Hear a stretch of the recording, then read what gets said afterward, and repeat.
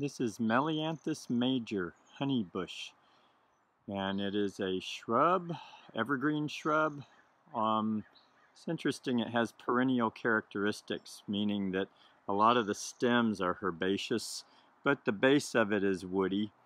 Also, this thing, it spreads by underground runners and can get to, it kind of colonizes. I've seen a large grouping of this is probably 8 to 10 feet across, so it does spread by underground runners. It is very drought tolerant once established, and can grow in full sun, even in hot inland heat. Can also take shade, and these silvery green leaves look actually quite nice in part shade or shade. And you see the flower here. It gets this flower between April and June, and I don't know, I have mixed feelings about it. We've had these flowers be about 3 feet long. They're very big and bold. Let me get you a close-up view of them.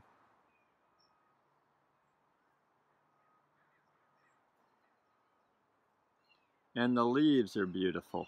They're serrated edges, pinnately compound, beautiful leaf texture, and this is what I love about the plant. Let me finish its characteristics. It is hardy down to the low teens Fahrenheit, and apparently down to below 10 degrees if the roots are protected.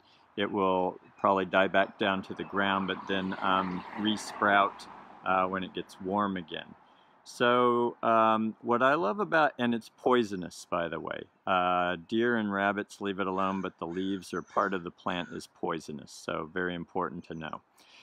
I keep it alive with drip irrigation. I'm in Santa Barbara, California, and we're in our 5th year or so of drought, and water is a big issue here. So this garden that you see around me is really trying to incorporate primarily low water plants, and this is one. Also in design, what I love about it is I call it a specimen shrub.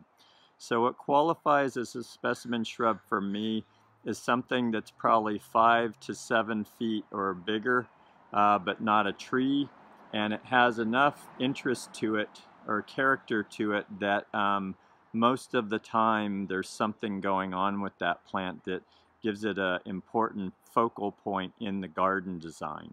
And so as you can see here, its texture really pops amongst all these other plants. I've used pinks, lavenders, and cooler colors, and then it has that cool blue-gray green color that kind of goes with these other colors that I've assembled here. But then also its texture is really bold. This plant is going to end up being probably about up to here. Oh, height-wise, they get about, they say 8 to 12 feet. I've never seen one more than 6, maybe 7, and I would say that would be the design height to use.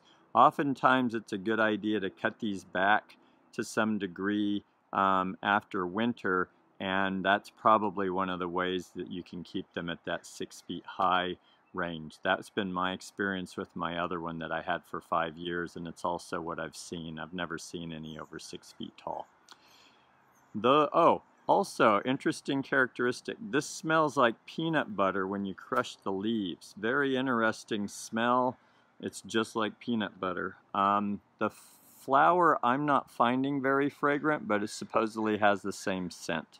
You can see how leaves down at the bottom start to die back. I just cut those off to keep the plant clean looking. And I think that's about it.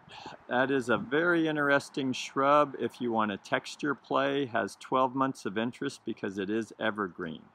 Melianthus major honeybush. Excellent specimen shrub.